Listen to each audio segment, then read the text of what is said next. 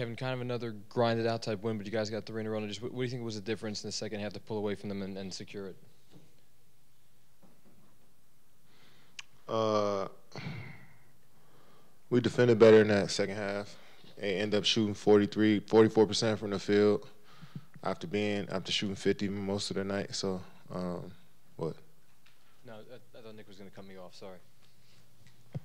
Um, yeah, so I think we just guarded up better, and he was able to get whatever we want on the offensive end. We moved the ball pretty nicely in that second half.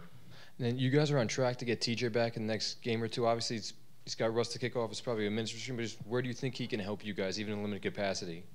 Yeah, I mean, we expecting that come out there and find his rhythm, get his legs up under him. You know, it's going to take a couple weeks, or it'll take some time. However long it takes, we going to support him.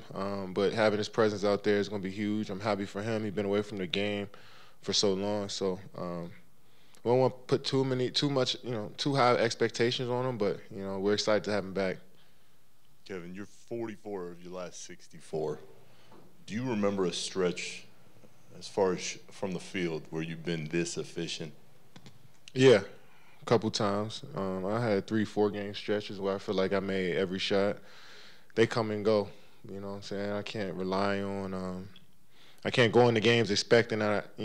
If I don't put the work in, prepare the right way, that I'll make every shot. So I can't get comfortable right now that I'm shooting the ball solid. I just got to keep it going, keep preparing the right way, and keep my mind in the right place. We were talking about it before the last game, and you were joking, hey, sometimes you can have bad shooting nights warming up and start rolling. Is there something consistently in the last few games that you feel when you're getting the ball and you're just putting up shots right now?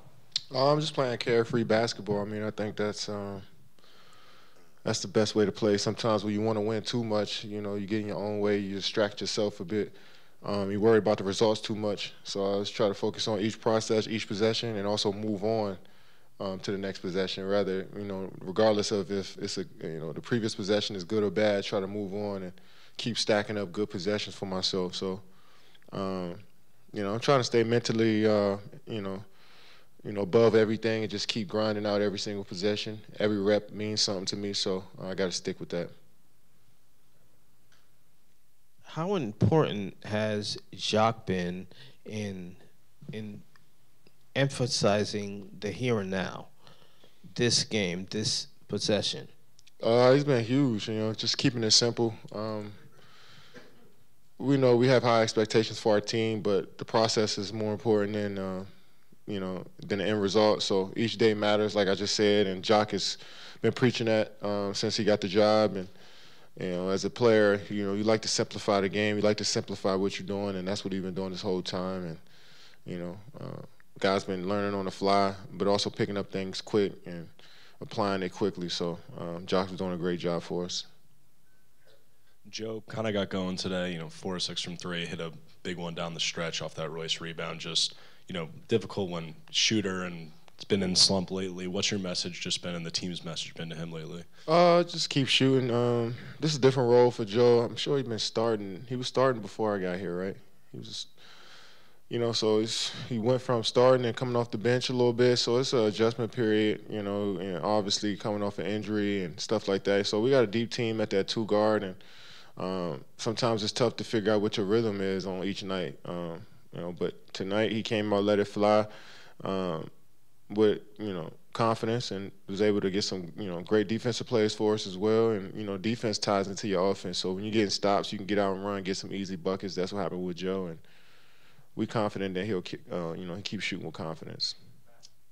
You guys are the number 7 defense since the game against Portland. What areas do you think you guys have improved? The first game against Portland? The second one, I guess, right? So, yeah, the one on November 17th. So, yeah, the second one. Where do you think you guys have improved, and what actions do you still need to improve on? Offensive rebound. I mean, we're a small team when you think about it. Sometimes we play 3 or 4 guard lineups, and a lot of teams,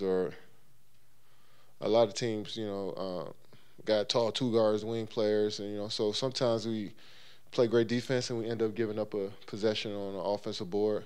I don't think that's a lack of energy and effort. I just think sometimes the other team just bigger than us. But we making teams shoot tough shots over us. I think that's been impacting our defense as we're keeping the ball in front. We're not, letting too much penetration. Letting too many guys get in our paint and kick out and have options. So that's always good. I feel like you got to make a tough shot over us, and if we continue to do that, the tide will continue to turn for us on the defensive side. Kevin, you guys are playing small consistently. I'm just wondering what the challenge is when that's the first thing that's on an opposing team scouting report is these guys are going to play small. Let's attack them on the glass. Let's attack them on the paint.